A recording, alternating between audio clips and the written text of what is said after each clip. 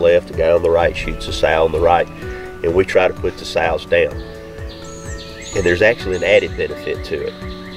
The young pigs, which a lot of people think, oh, we're horrible people because we kill young pigs. Right. But a female pig can start to reproduce. She becomes sexually active at 7 to 9 months.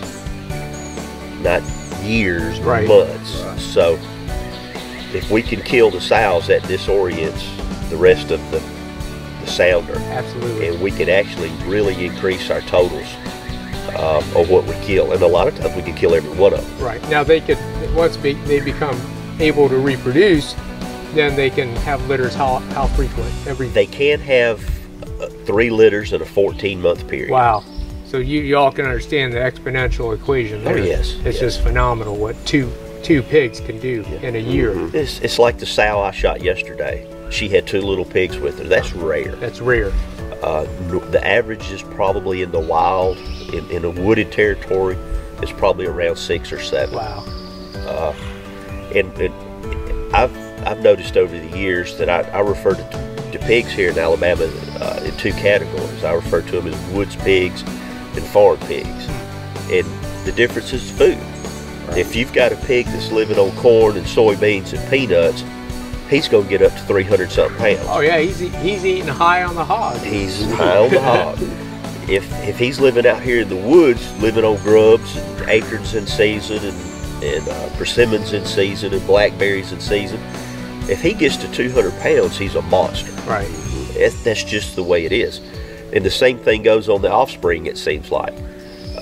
The sows that are living on the peanuts and soybeans have bigger litters than it seems like the ones in the woods do. Right. The ones in the woods are just as mean. They're great to shoot, great to hunt. And let me talk about that a little bit. We don't use the word hunt very often. We try not to. This is not conservation. We're not trying to manage anybody's pig population. We're trying to control it. Right. And we mean by controlling it, we want to keep that population as small as possible.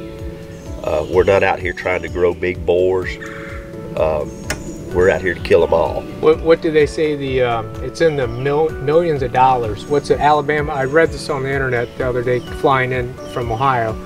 It's millions of dollars of damage. Just in the state, but just it's in billions, the state, billions nationwide. Right. 56 million or something in the Alabama. State of Alabama. Yeah, I don't hold me to that, but it's, it's something. Millions. I think I saw a study recently that says they could do up to like $300 per pig per year. Pig, yeah. Damage on crops. Damage, right. Well, you've seen it firsthand. I didn't know this before, but on a freshly planted soybean, corn, peanut, they actually go down the furrows, huh? They will actually hit a row and just stay go on that down the row. Huh. It's amazing. They'll get every seed. We had a landowner call us back in April this year. He planted corn and they destroyed 80 acres in 3 nights. And he thought there were hundreds of pigs. Huh. And we went out there and killed, I think, 26. Right.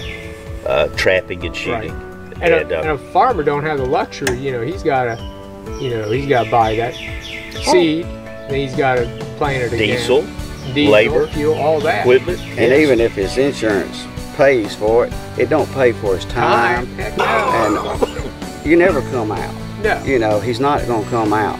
And every time he claims on the insurance, his rates go up. Right. Right.